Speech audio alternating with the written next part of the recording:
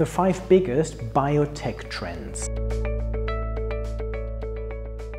Steve Jobs once said that the biggest innovations in the 21st century would be at the intersection of biology and technology. We now have seen huge advances in genetic engineering, in genome sequencing and DNA modification. So let's look at some of the key trends I'm seeing in this space.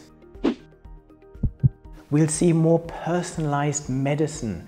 We'll move away from this one-size-fits-all healthcare, where modern genomics means it is possible to tailor the formulation of medicines for individuals depending on the makeup of their DNA. The sequencing of the first human genome cost something like $3 billion back in 2003. Nowadays, it can be done for around $500. Understanding the role of DNA plays in our health and our body's ability to fight disease makes it simpler to predict segments of the population where illness is likely to occur, make better diagnosis, and also create targeted treatments that are dependent on individuals' genetic factors.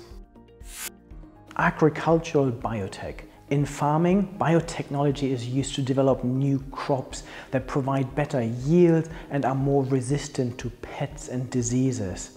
This has the potential to be hugely valuable in a world facing a global food crisis where millions of people are at the risk of starvation. It means food can be grown that is richer in nutrients and lower in toxins that can be damaging to our health and our environment. We can also create completely new types of crops, such as caffeine-free coffee beans, which removes the need for an expensive, polluting and waste-creating decaffeination process. Faster pharmaceutical testing and approval of medicines. Following the emergency development and approval of COVID-19 vaccines, huge efforts have been made to speed up this process of testing and approving new drugs. Much of this is reliant on research and data coming from the field of biotechnology. Traditionally, new drugs have taken up to 10 years to make it through a lengthy process of approval and certification. Biotech data is being used to speed up this process by allowing simulations of interactions between medicine and the human body, rather than having to rely on costly and time-consuming human trials for every stage of the process. Environmental biotechnology. In addition to more efficient crop production with less energy use and economical damage caused by pesticides, there are a number of other ways in which biotechnology is being harnessed in order to improve sustainability and reduce the environmental impact. This includes the creation of biological organisms specifically designed to break down plastics, enabling them to be more efficiently recycled. This year, French company Carbois opened its first plant dedicated to breaking down PET plastic, which is commonly used in plastic bottles, using genetically modified enzymes. Another hugely important field where we can expect to see ongoing innovation is in biofuels.